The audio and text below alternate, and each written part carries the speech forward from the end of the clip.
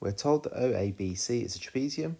We're told that the vector O to A is A to B is B, and O to C is 3B.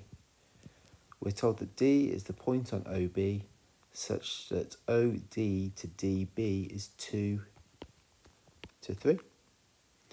We're told that E is the point on BC such that BE is 1 and EC is 4.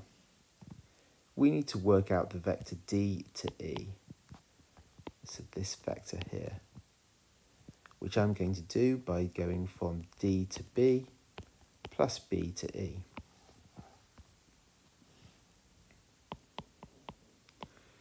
We need to work out what each of those are, and as you can see, I've worked out DB up here.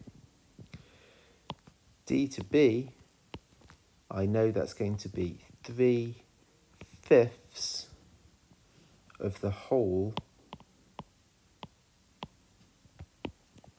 of O to B. This part here is 2/5, this is 3/5. The whole of O to B is going to be the same thing as O to A plus A to B, so that's A plus B. So 3/5 of A plus B is 3/5 of A plus 3/5 of B. And as you can see, I've then substituted that in here. Next, the B to E. B to E, this is 1/5, because that's one part and this is 4 parts. So that's 1/5 of the whole of B to C. The whole of B to C, I can think of that as being the same as minus B minus A plus 3B,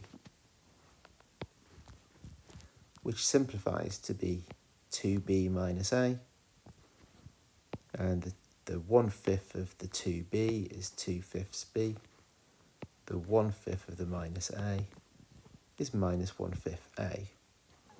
And you can see I've plugged that there. Collecting those like terms together now for DE, we've got the 3/5 A minus 1/5 A, which is the 2/5 A, and the 3/5 B plus the 2/5 B is 1B. And there we go, that's my answer for DE in terms of A and B.